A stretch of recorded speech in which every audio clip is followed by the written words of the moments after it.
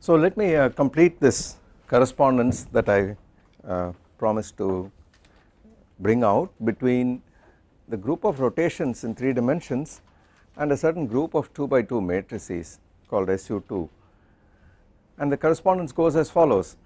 You recall yesterday we got to a stage where we recognized that a rotation about some direction specified by the unit vector n through an angle psi led to a parameter space, the two polar angles specifying n and the angle psi, which was not simply connected. This parameter space in fact was doubly connected, and there were two classes of closed paths in this space which could not be reduced to each other. There were two inequivalent classes of closed paths, okay. And I said that this is ultimately what was responsible for the fact that you had single and double valued representations of the rotation group, because we also saw that the second class of closed path could be shrunk to a point, could be reduced to a trivial transformation if you did two such closed paths. In other words, you did a rotation of 4 pi instead of 2 pi. And I mentioned that all those representations of the rotation group which transformed such that when you went through a rotation of 2 pi you returned to the original state were called tensor representations, and the others were called spinor representations.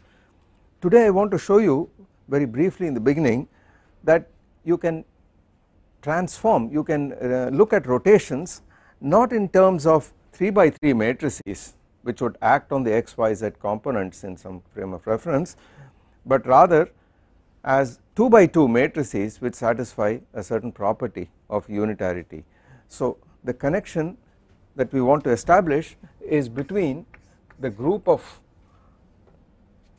physical rotations or SO3 3 by 3 unimodular orthogonal matrices and SU2, which is the group of 2 by 2 matrices which are unitary and have determinant +1. And the way it goes is as follows. You see, instead of representing a point in space as a column vector, so instead of taking an arbitrary point in 3-dimensional space, so here is x, here is y, z, I take an arbitrary point x, y, z, and instead of representing it as x, y, z as a column vector in this fashion and calling it the position vector r, it is possible to represent it in another way as a 2 by 2 matrix. All we have to do is to replace r by r dot sigma, where sigma is our old set of friends, the Pauli matrices, and this stands for a 2 by 2 matrix, and its components are trivially written down from the known values of what the sigma matrices are, and it is z minus z, x minus iy, x plus iy. And now it is a trivial matter to verify that if you give me x, y, z, I uniquely have this matrix. If you give me r dot sigma, I can work back and find what x, y, z are. This is trivial because, as you can see immediately by structure of the matrix. We have also pointed out that any 2 by 2 matrix can always be written uniquely in terms of the Pauli matrices and the unit matrix. So once you give me the components of the Pauli matrices, once you give me r dot sigma, I give you the vector r itself, okay. So there is therefore a correspondence between the vectors r and the matrices r dot sigma.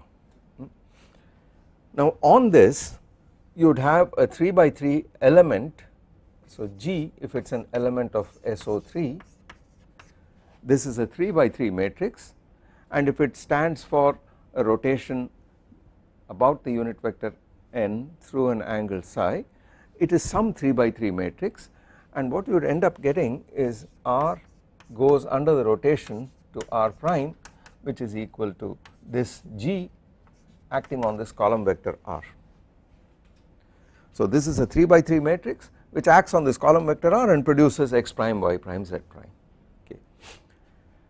In exactly the same way there exists a 2 by 2 matrix which we will discover corresponding to this element G, such that U, that matrix, acts on this 2 by 2 matrix with a U inverse here,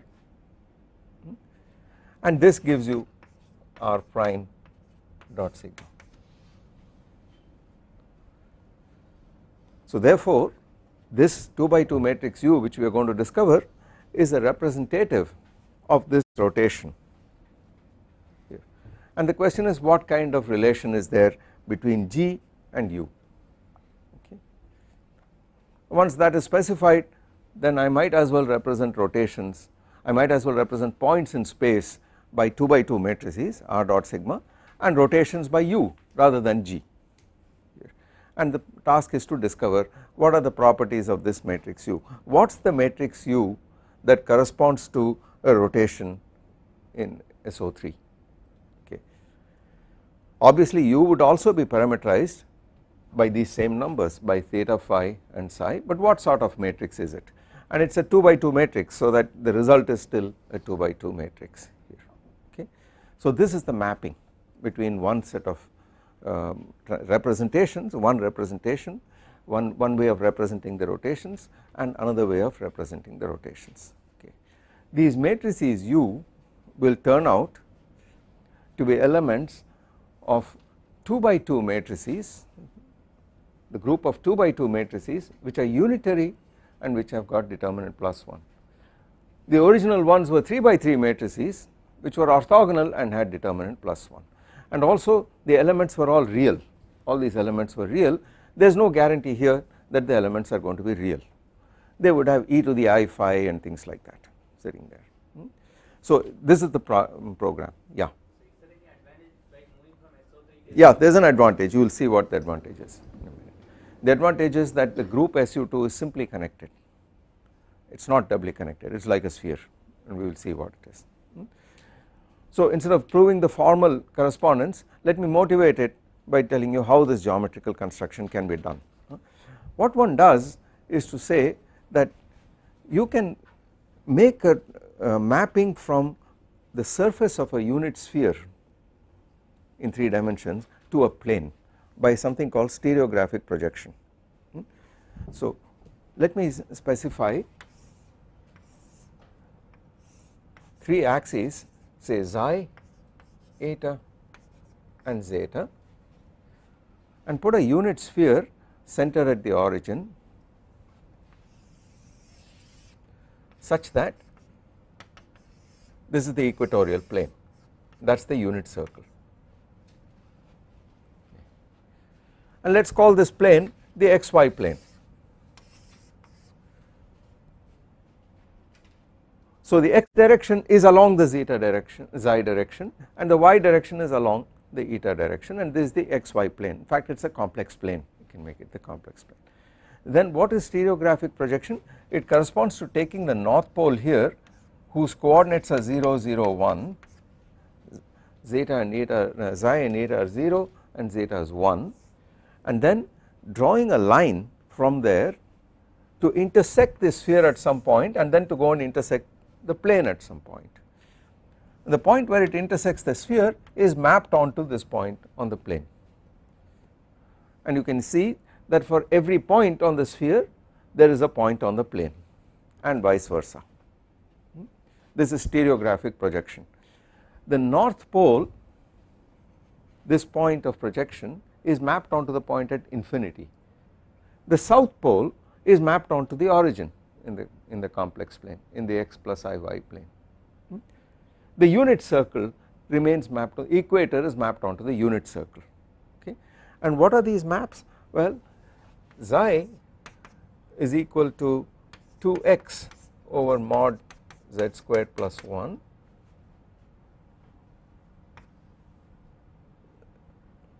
z, let me call z equal to x plus iy, that is my complex x z plane here. Eta is equal to 2y over mod z squared plus 1, and zeta is equal to mod z squared minus 1 over mod z squared plus 1. I leave you to figure out the inverse maps. Okay.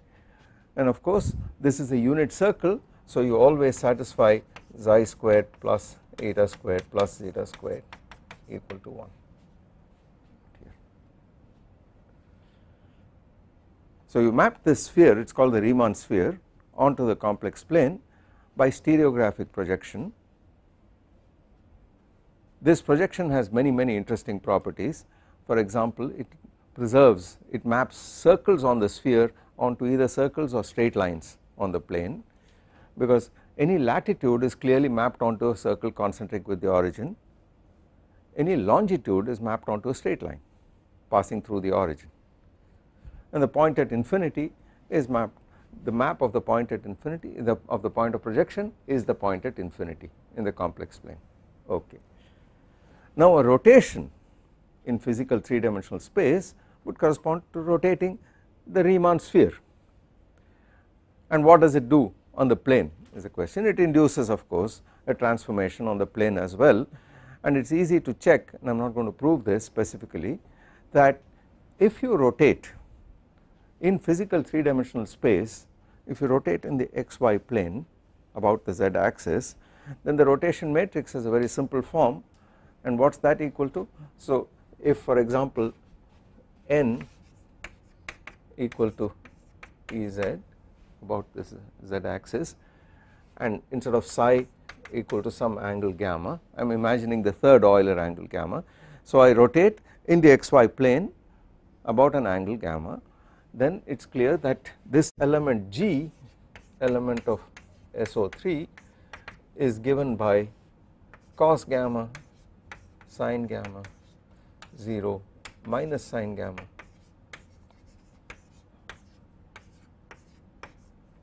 it is given by that. Only the x and y coordinates change and the z does not. So this is the matrix here. If you put that back here and ask what does that transformation correspond to, a rotation in this plane about this zeta axis, then it is easy to see that u is equal to e to the I gamma over 2 0 0 e to the minus I gamma over 2, and plus or minus that, both plus and minus would do the trick, because as you can see here, if you change the sign of u, nothing is going to happen. So this element G, the counterpart of it in this other way of looking at rotations, is in fact the pair of matrices here, this pair of matrices. Similarly, no transformation at all, no rotation at all would mean the identity matrix here for G, just 1 0 1 1 1 in the diagonals, and that would correspond to setting gamma equal to 0 here. So it would be plus or minus the unit matrix in this language here, and that is not going to change. You can see if I put the identity matrix or minus the identity matrix, I am going to retain just this same r dot sigma. Similarly, for rotation about the zeta axis, the xi axis and the eta axis, they are a little more intricate, but one can write them down because you know how to write it down in this case. For instance, if there is a rotation about in the yz plane, then it is clear that the x thing would remain unchanged. It would be 1 0 0 and then a 0 and 0 here, and these two guys would go like cos and sine and so on, and you can compute what it does correspondingly in u by those transformation rules. Then the question is, what kind of matrices do you have for u? And it turns out that the matrices you have for u, the requirement that the matrices be of this form and that the magnitude of R be preserved, suffices to ensure that these matrices u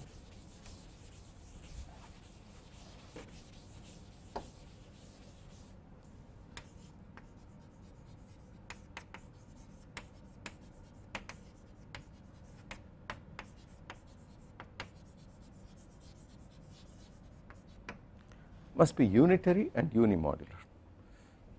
By unitary, it means that the Hermitian conjugate is the inverse of the matrix. U dagger is equal to the identity matrix.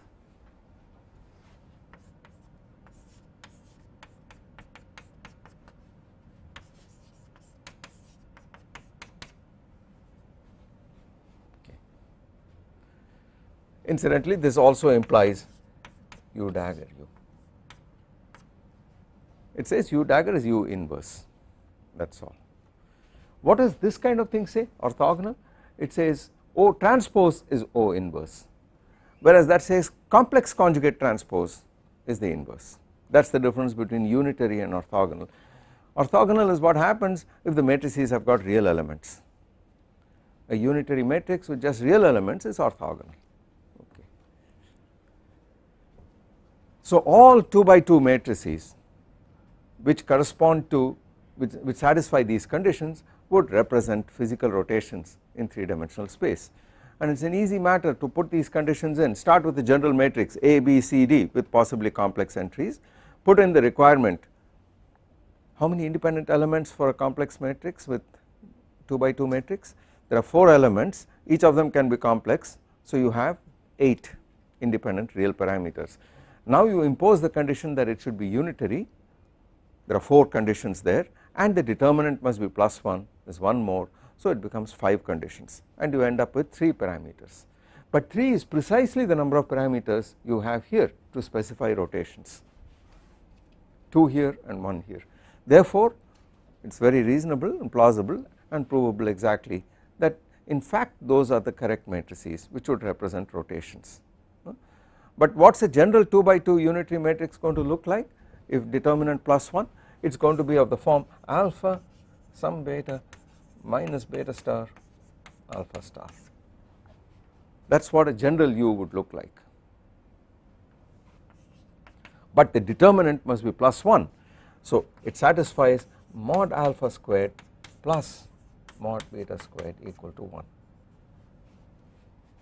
Okay. Therefore, these matrices, the real and imaginary parts alpha 1, alpha 2, beta 1, beta 2, none of them can exceed 1 in magnitude, because the sum of the mod squareds of alpha and beta must be equal to 1. And written out in terms of components, what does it mean?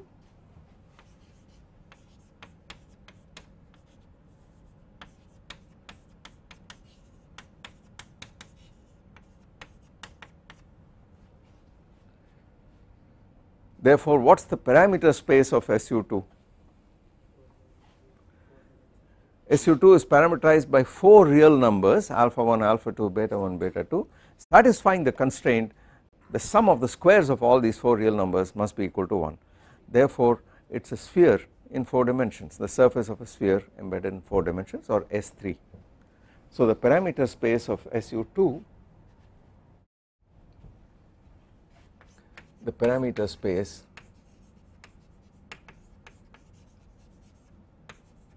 is S3. S3 is simply connected, pi 1 of S3 is trivial, is 0. On the other hand, SO3 is not simply connected. So what is the connection between these two guys? Well, you have one group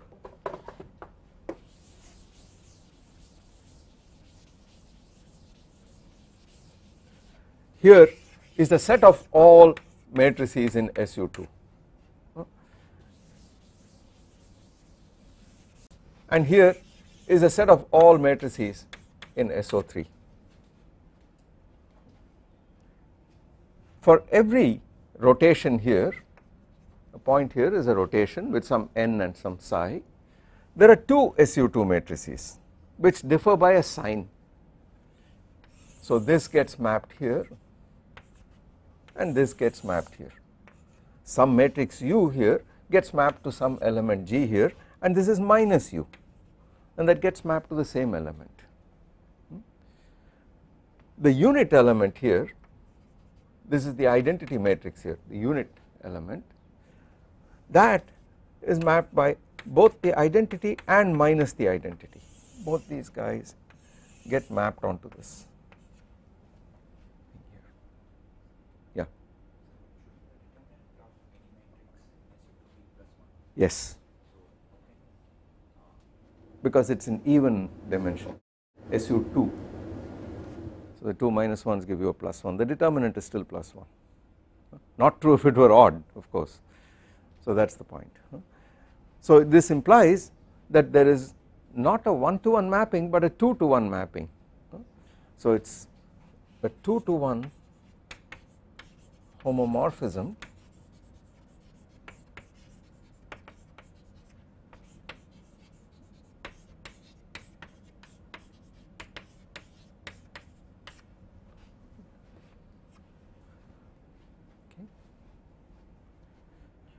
Now these two elements themselves which get mapped onto the unit, the identity element here, these two elements are called the center of this group.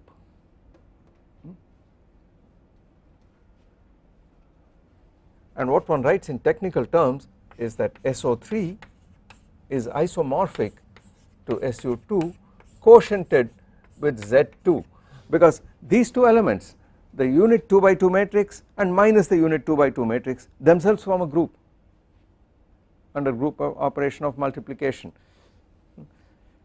because I times I is I, minus I times minus I is I, once again I times minus I is minus I, so they form a group among themselves, these two, and it is just the cyclic group of order 2.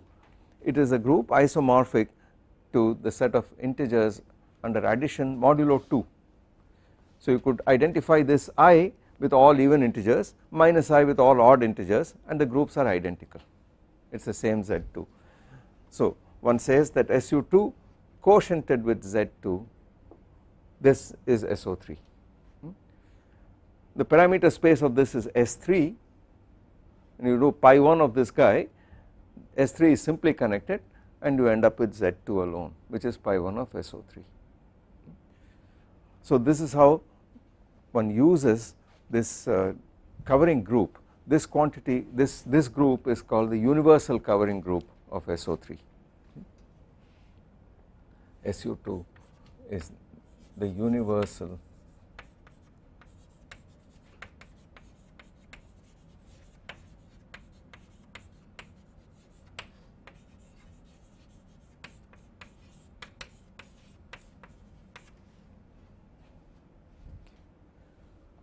every Lie group whose parameter space is not simply connected is guaranteed to have a universal covering group whose parameter space is simply connected, and there is a homomorphism 2-to-1 or 3-to-1 or whatever n to 1 homomorphism between the covering group and the elements of the original group.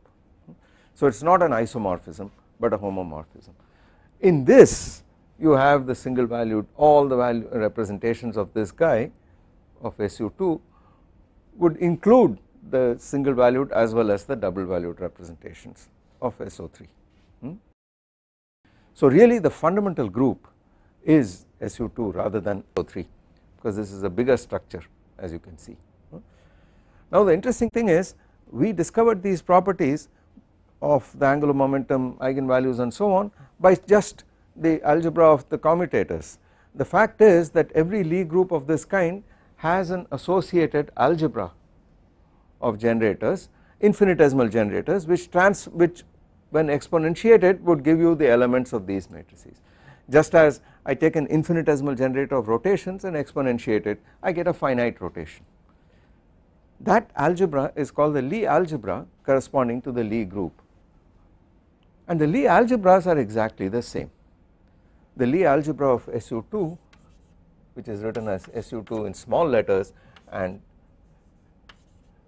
SO3 in small letters, these are the Lie algebras. The Lie algebras of the generators are exactly the same, and each of them is just the angular momentum algebra.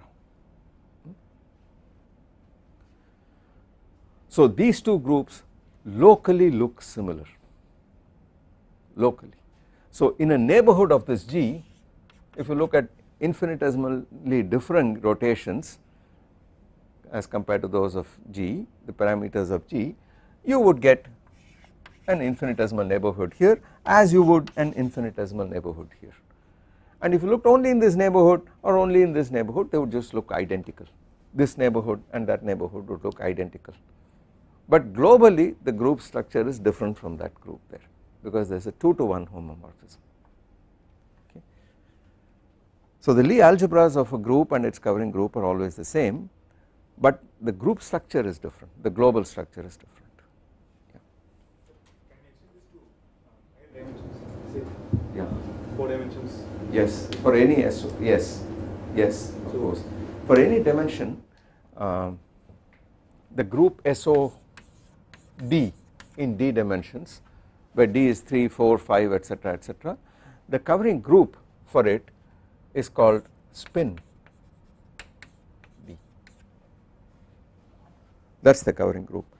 Spin 3 happens to be SU2, okay, for 3 dimensions, otherwise it is spin D.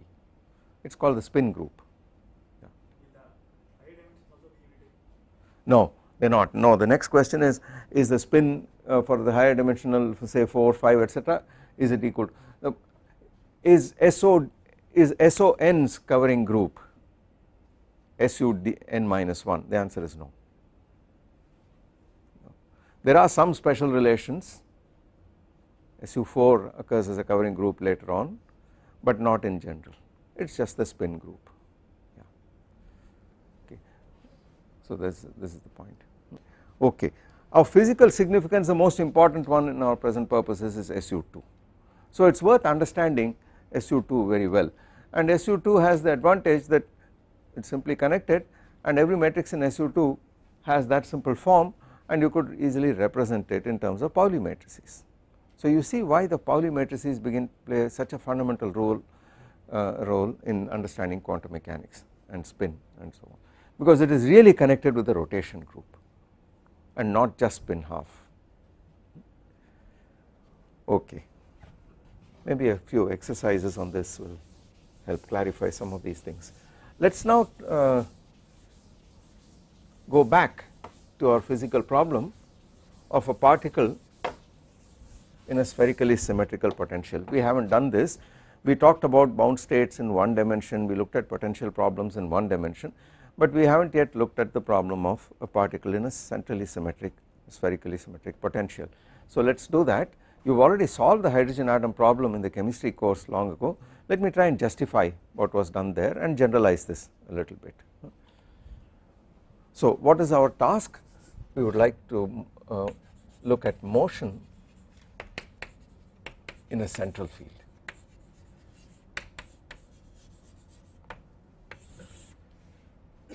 I have in mind a spinless particle, I am not going to look at spin now, which is moving in a central field of force like the Kepler problem. Now classically I know that in such a situation angular momentum about the origin or the center of force is conserved, and that fact will remain true in quantum mechanics as well, and what we need to know is, what we need to find out is, what does it imply for the energy levels of the system. So here is a problem where in addition to the Hamiltonian you are going to have other constants of the motion, other operators which commute with the Hamiltonian, and therefore simultaneous eigenstates can be found. And what is the consequence for the energy eigenvalues and eigenstates? So what is the Schrodinger equation? Minus h cross squared over 2m del squared, that is the kinetic energy part. I am now writing it in the position basis, and I am interested in stationary states, in other words eigenstates of the Hamiltonian with specific energies E. The Hamiltonian is just p squared over 2m plus a potential which is a function only of the radial coordinate r, no theta, no phi. Now just to recall what happened in classical mechanics, that p squared was the square of the linear momentum. It could therefore be decomposed into the radial momentum and the angular momentum. So you could also write this classically as equal to p radial momentum squared over 2m plus angular momentum squared over 2m r squared, that is the moment of inertia twice the moment of inertia plus a v of r.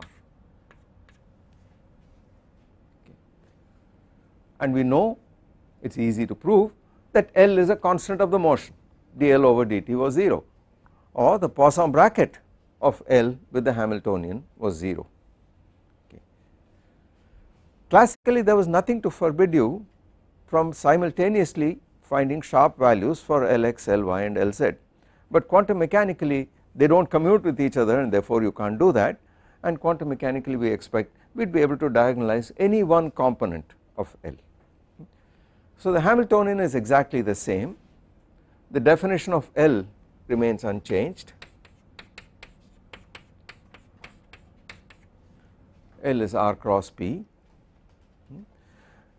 R and P do not commute with each other, the components of Cartesian components of R do not commute with the counterparts of P. On the other hand, I write L as R cross P, and R and P are Hermitian operators, so should not I symmetrize this or something like that? Yeah, Xi and Pj commute with each other unless I equal to j, and since in the cross product you never have a Cartesian component of the coordinate and the same component of the momentum, this commutation problem is not there. Otherwise, suppose that were not the case, what should I have done? I should write R cross P minus P cross R and divide by 2, but I do not need to do that here. What would be the radial momentum, by the way? Because classically I would have R PR equal to 1, and quantum mechanically that should translate to R PR equal to IH cross times the identity operator.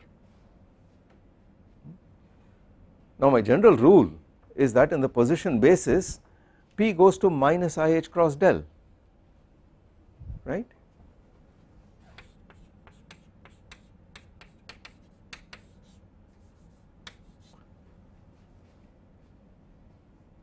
And this is fine for each Cartesian component, but I have to be a little careful about the radial component. Normally classically I would define the radial component PR as simply R dot P divided by R itself. It is the component of P along the radial direction, unit vector along the radial direction is dotted with P to give me PR. What should I do quantum mechanically? These guys do not commute.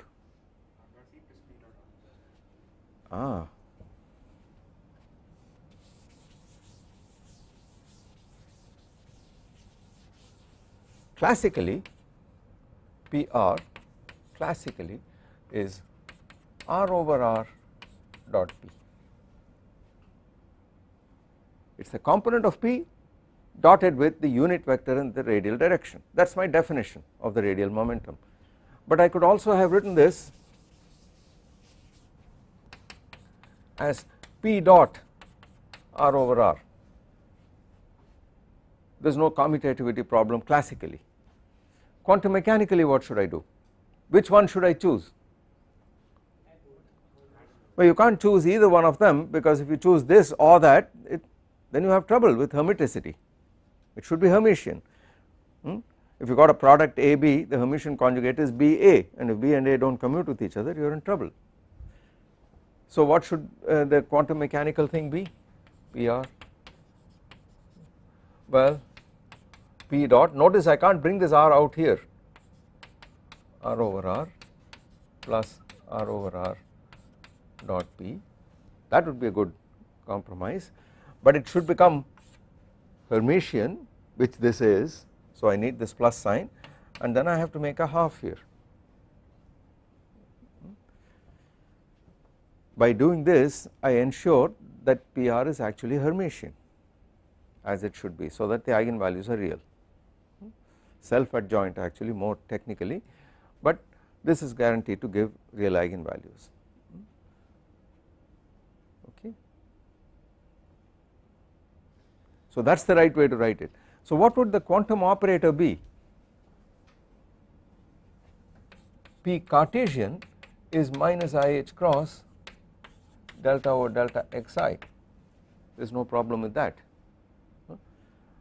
but PR is not minus IH cross delta over delta R, that will not satisfy this condition here.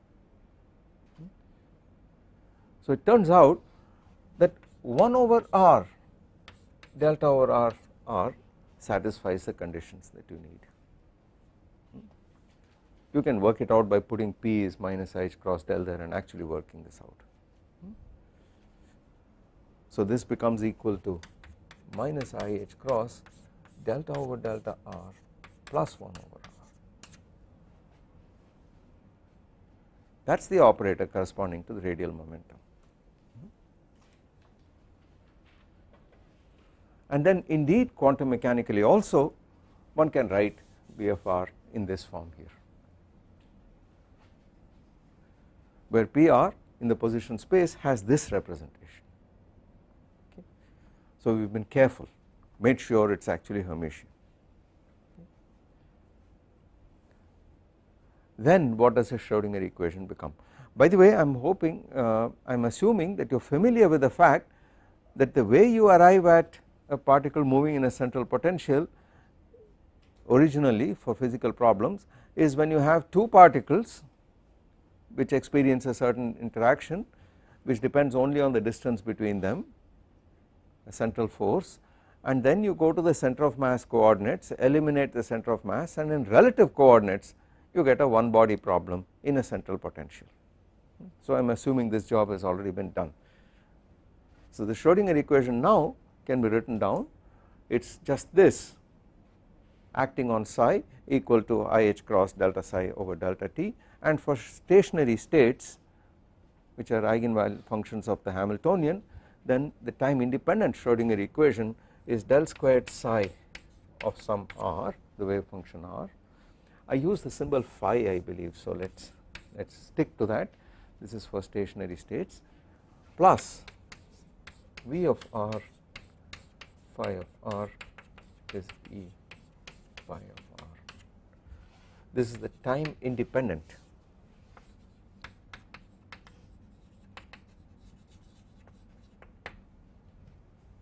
for stationary states.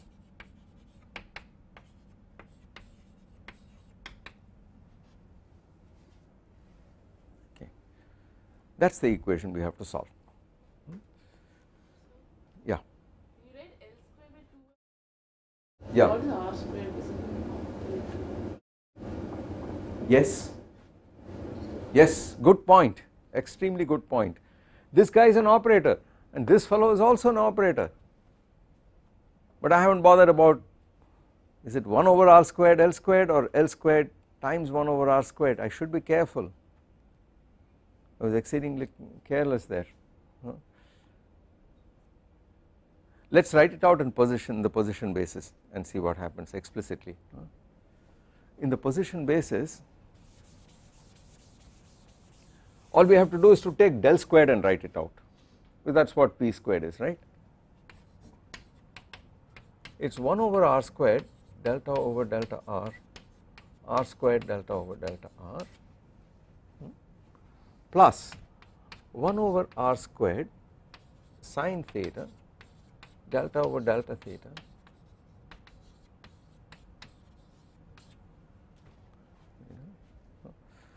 there aren't too many things worth memorizing, but del squared in spherical polar coordinates is worth memorizing, so otherwise you have to work it out each time, which is a nuisance, plus 1 over r squared sine squared theta delta 2 over delta phi 2, right. So if I use this prescription, then it is clear that what I have is p squared goes to equal to minus h cross squared del squared.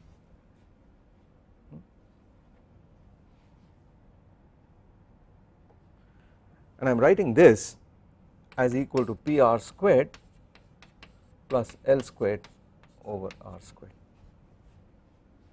right. That is what I have done here.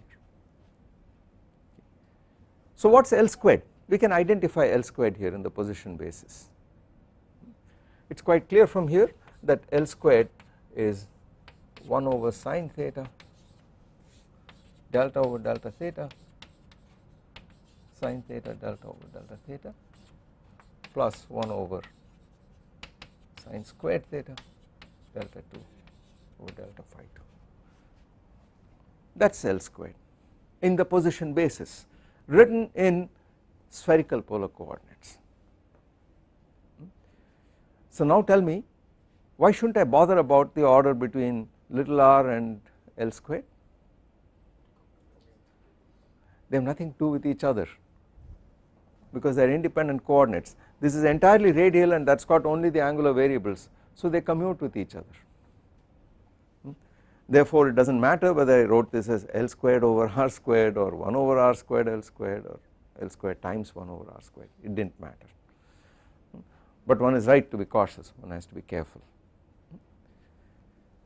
Now this equation suggests immediately that you can simplify it because this coefficient V of R, which is what is the hard part, you do not know it, it is a general potential, depends only on little r. So it at once suggests that you try to solve the problem by the method of separation of variables, and then you have to use uniqueness theorems to show that that is the unique solution. Or if you get more than one solution for the same boundary conditions, then you have to superpose all these solutions with appropriate normalized constants to get a physical solution. So the first step is to say let us put phi equal to, and so far I have not said whether E is positive or negative or whatever, it is only an energy eigenvalue. So since the Hamiltonian is Hermitian, you are guaranteed this E is a real constant. And now what values of E are physically acceptable depends on V of R, it depends on the boundary conditions, it depends on what you require of the solution. Okay. So the first step is to put phi equal to phi of R, which is a function of R theta phi, to put this equal to some R of R multiplied by an angular function which depends on theta and phi alone. So some f of theta phi.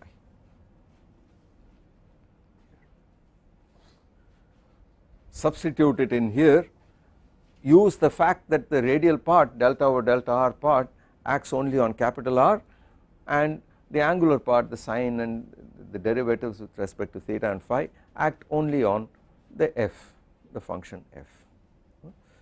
Now to cut a long story short, we know that in this problem,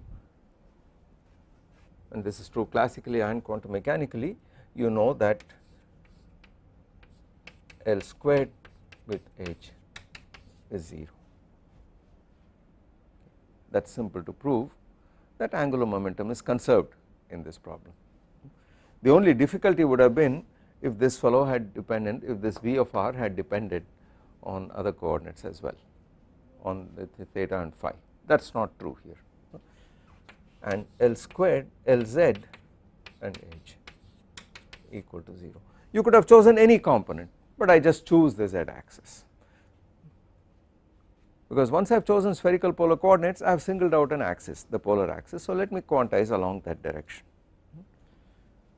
So I have a situation where I have a set of 3 mutually commuting observables H, L squared and Lz. Therefore I expect that they have a common set of eigenvalues. I expect therefore that the eigenvalues would be labeled by the quantum numbers corresponding to these, which label the states corresponding to these the eigenvalues of H, L squared and Lz. I therefore expect 3 quantum numbers. Okay. Let me call them the radial quantum number, the angular momentum quantum number little l and little m.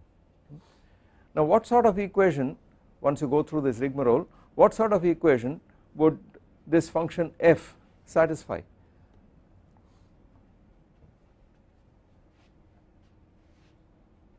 It has to be an angular momentum eigenstate, and f is the only portion which carries the angles, right.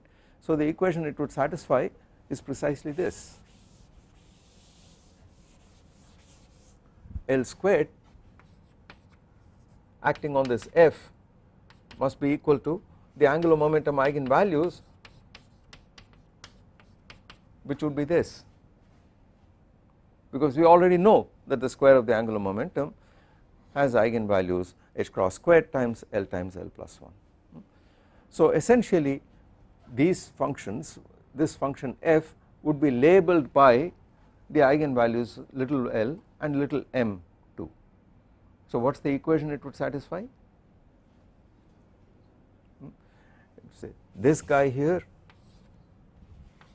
acting on this function. By now let me now write down the solution, what it actually is. It is conventionally denoted as y and it is labeled by L and M.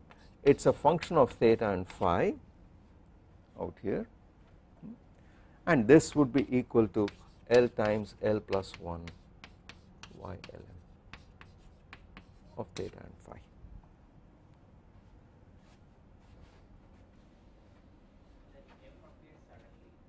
Which M? This M did not appear suddenly, it appears from the fact that we already have solved the angular momentum problem, and I know that I am going to label my states as common eigenstates of L squared and Lz. So in anticipation of that I put in this dependence. That M is not the mass, it is the magnetic quantum number. Okay. I must be careful with the sign. P squared has got a minus del squared. So the minus of this is equal to this guy, so I must have minus. Okay. Now the next thing to do is to assume that this YLM of theta and phi is a product of a function of theta and a function of phi, again separation of variables, and it is suggested by the form of that equation there immediately. So let me write the solutions down, since this is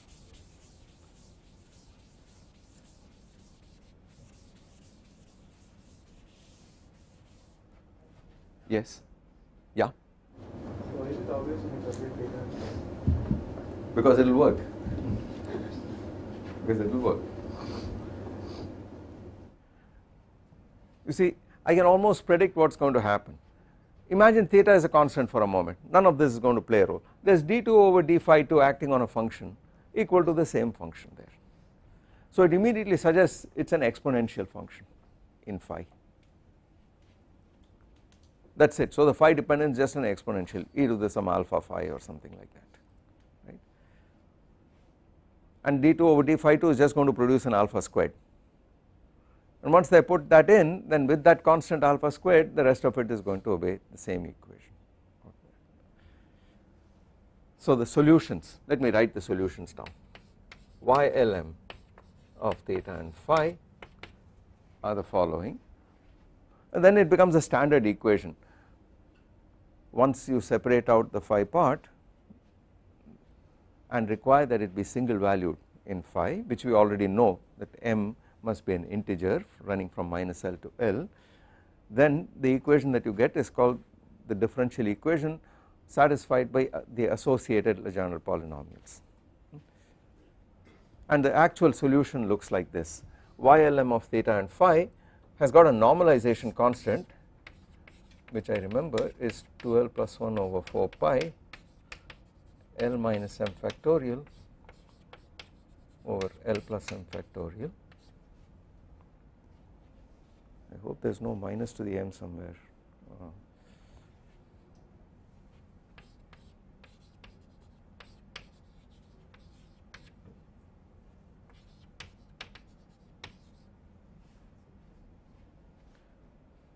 This is for,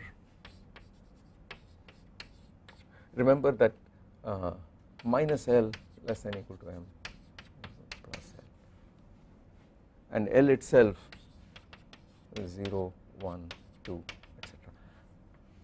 At the moment this is all we know.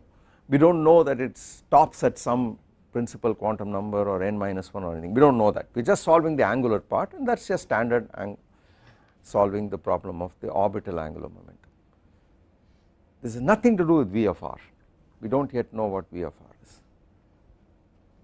So this is the definition of YLM of theta and phi, it is called a spherical harmonic.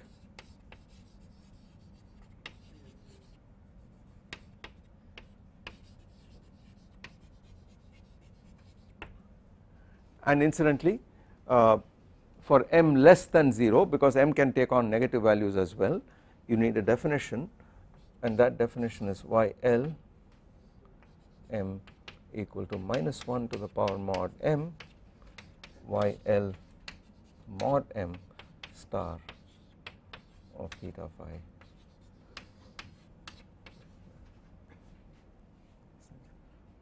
So it just differs by a phase factor, and then that e to the im phi becomes e to the minus im phi, complex conjugate. These quantities, these guys are the associated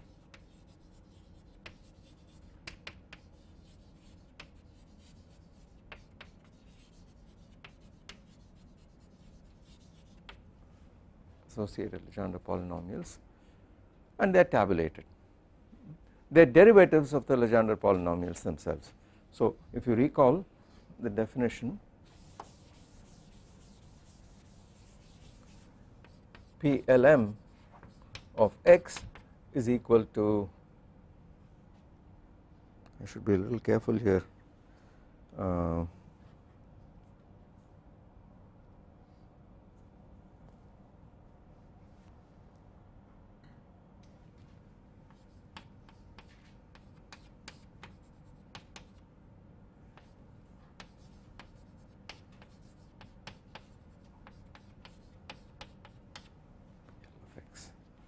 something like this. There may be some normalization factors I have left out, but as I recall it's a derivative of PL of x. PL of x itself is the ordinary Legendre polynomial. P0 of x is 1, P1 of x is x, P2 of x is half of 3x squared minus 1, and so on and so forth. So PL of x has got parity minus 1 to the L. It is a polynomial of order L, and it has got a normalization rule. So if you recall,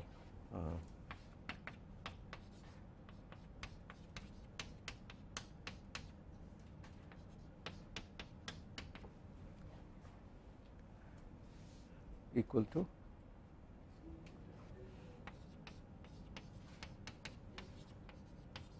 delta n L. So those factors have been put in here, and you end up with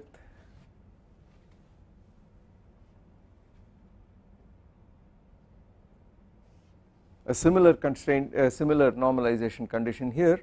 If you integrate this, multiply it by its complex conjugate, and you integrate over theta and phi over all solid angles, then you would get a Kronecker delta and mm prime. Okay. So I am not going to bother to write it down in that case, but one can derive it fairly trivially. So these functions are all already normalized. They already form an orthonormal basis for the angular functions, angular part. The question is, what happens to the radial part? Okay. Now notice that once you have taken care of this m dependence of the phi dependence, which came from here, by that e to the im phi, then matters become very simple. You can go back and ask, what does it do for the radial equation itself? What is the equation obeyed by capital R? And then something very simple happens. The equation obeyed by capital R is what we want to discover. Remember that I put phi equal to this times, now it is YLM of theta and phi, and I would like to know what is the equation obeyed by this. Now that equation will have the radial part, which is the minus h cross squared over 2m 1 over r squared d2 over dr2, etc. But this part of del squared, which involves d2 over dr2, has also a d over dr part, and the disadvantage of that is that d over dr is not self adjoint, d2 over dr2 is. So one would like to get rid of the first derivative always, and this is done in a standard form by saying let u of r equal to r of r, and then you write the differential equation down for u. Okay.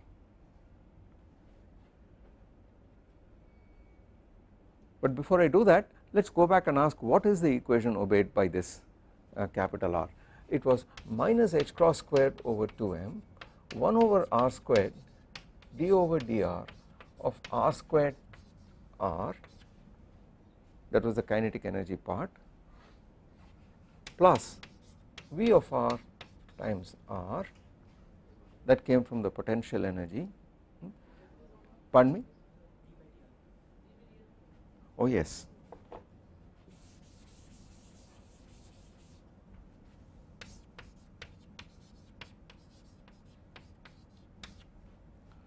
This portion plus a V of r, and then there was a portion which came from the angular portion, which was minus h cross squared over 2m r squared and L squared, but L squared is minus h cross squared L times L plus 1 over r squared. This also acts on r, this fashion, equal to plus because it was the angular momentum squared, and I already took into account this minus sign, that is equal to E times r, and the YLM cancelled out on both sides. Now take a look at this equation. If this potential V of r is finite everywhere, then so should the wave function also be finite everywhere. So what is the boundary condition I require on this r? Especially r equal to 0, what should I expect should happen to this at r equal to 0? I expect it to be finite. So if I want to get rid of the first derivative term by putting a u of r here, this is finite at the origin, which would imply that u of r must vanish at the origin. So the boundary condition I require is that they should vanish at the origin. Is there anything I require of the potential at the origin? Because remember that even though this looks like a one dimensional problem now, there is a huge difference in the fact that little r runs from 0 to infinity rather than minus infinity to infinity. So 0 less than equal to r less than infinity, that is very important. So I need to specify now some conditions at the origin as well as plus infinity, whereas in a one dimensional problem on the line I just specified it at minus and plus infinity. Now we got to be careful about the origin.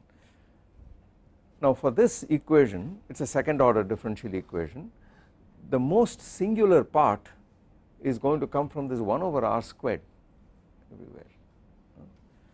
So it is clear that this 1 over r squared is going to play a huge role near the origin, and you do not want in a second order differential equation, if you recall the Frobenius theory of differential equations, second order differential equations, you would like the singularities to be ordinary singularities, you want this to be a Fuchsian equation, only then would you have a respectable spectrum and so on and so forth. Now these statements can be made fairly rigorous, but I do not want to get into the technicalities of differential equations here. You do not want a singularity worse than 1 over r squared at the origin. So the assumption I am going to make, we will relax this assumption and I will tell you what happens if you relax it, is that limit as r goes to 0, r squared V of r is 0. In other words, V of r does not have a singularity worse than 1 over r squared. You could ask what happens if V of r is exactly equal to 1 over r squared, that is the limiting case, and we will come and look at it specially. So as long as V of r goes blows up, if it blows up at the origin, blows up no worse than 1 over r to the 2 minus epsilon, I am okay. Can it be finite? Pardon me? Can that limit be finite? Yeah, exactly. If this limit is finite, that would imply that V of r goes like 1 over r squared near the origin, then this is a limiting case. It will turn out that if the strength of this 1 over r squared is some number alpha, for alpha less than a certain critical value you would have respectable bound states, for greater than that things would fall into the origin, there would be collapse. And if it goes like if that limit is infinite, if it is unbounded, namely V of r goes to 0, blows up worse than 1 over r squared at the origin, then there is collapse to the origin. So the 1 over r squared potential is the limiting case, is the marginal case. On the other hand, the potential which we are interested in, the Coulomb potential, is 1 over r, that is very safe already.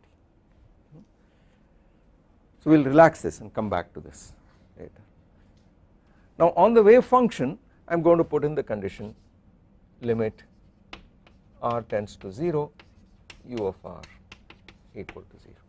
So that is my boundary condition at the lower end, and at the upper end the boundary condition it should be normalizable. This whole thing should be normalizable. Now what is the normalization condition on phi? It says integral mod phi squared dv should be finite. That is all you need, and after that we will fix the constant so that the thing comes out to be 1, okay, the multiplicative constant. Now the angular part is already normalized to 1, so this would imply that integral mod r squared less than infinity, is it just dr? Is it just dr? The dv has got a phase factor, so it is r squared dr, and integral 0 to infinity mod u squared dr less than infinity. That is all you need here, because r times r is in fact u by definition. So this sets our problem up. This is the boundary conditions under which I am going to solve the equation for u are limit u goes to r goes to 0, u of r is 0, and u of r should go to infinity, should vanish at infinity sufficiently fast that this integral is finite. Please notice that this requires for bound states, I want this normalization, this requires that u goes to 0 as r tends to infinity sufficiently rapidly for bound states, for normalizable solutions. Now what is the equation for u itself? Let me write that down and then we will take it up from here tomorrow morning. The equation for u itself is d2u over dr2, the first order term has gone away, plus 2m over h cross squared, I bring the e to this side, minus v of r, I bring it over to this side, minus L times L plus 1 h cross squared over 2r squared on u equal to 0.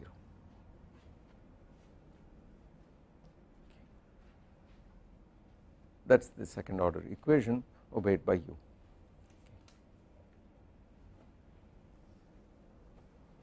But it is showing us something very, very interesting. Again I recall, I call your attention to the fact that at 0 less than infinity, this is important. It is like a one-sided problem, not a full one-dimensional problem, but a one-sided problem with a barrier at the origin, because I want to put this boundary condition u of r equal to 0. That would be the case in a one-dimensional problem if I put an infinite barrier at the origin, then the wave function is 0 at the origin. So it is like saying I have a potential on a line minus infinity to infinity, the physical region is 0 to infinity, but I have an infinite barrier at r equal to 0, no negative r allowed. And what is the effective potential?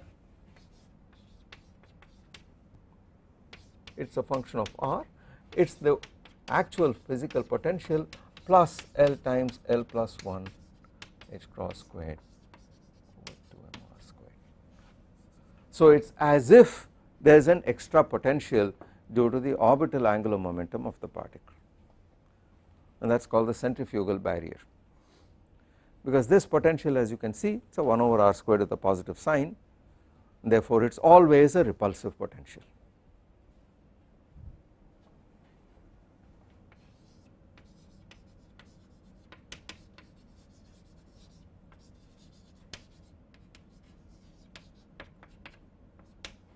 So if I have a potential, here is r, here is v of r, if this potential was some nice bound state kind of potential, suppose this was the potential, then I would expect some bound states inside here, now with the advent of this extra term here which blows up at the origin, at L equal to 0 this is not there at all.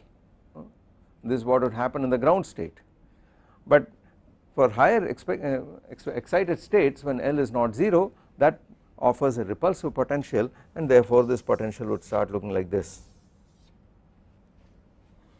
The effective potential would start looking like this. With increasing L it becomes shallower and the minimum shifts to the right. This is exactly the classical counterpart of the fact that when you have a bound state, when you have an orbit, the higher the angular momentum, the further the orbit is, okay. And that is precisely what is happening, and the potential is getting weaker, it is getting less and less strongly bound, it is getting more and more weakly bound, and that is exactly what increasing L would mean. Now you begin to see why the 1 over r squared potential is so critical. It depends on the relative signs of this and that, because if you had a 1 over r squared potential, depending on what the L value is, you may or may not be able to support a bound state, it may fall into the origin or it may get kicked out completely. So that is why the 1 over r squared behavior of this near the origin is like a kind of a marginal case, it divides two classes of potentials. So I will stop here and we will take it up from this point, we will try to solve this for various cases. I will not explicitly write down the solution because this involves special functions of various kinds, but I will point out what happens if you have, for example, a free particle or a harmonic oscillator, 3D oscillator, or in the Kepler problem, and what is special about the Kepler and oscillator potentials, and then it brings us to the idea of degeneracy. So we will take this up tomorrow.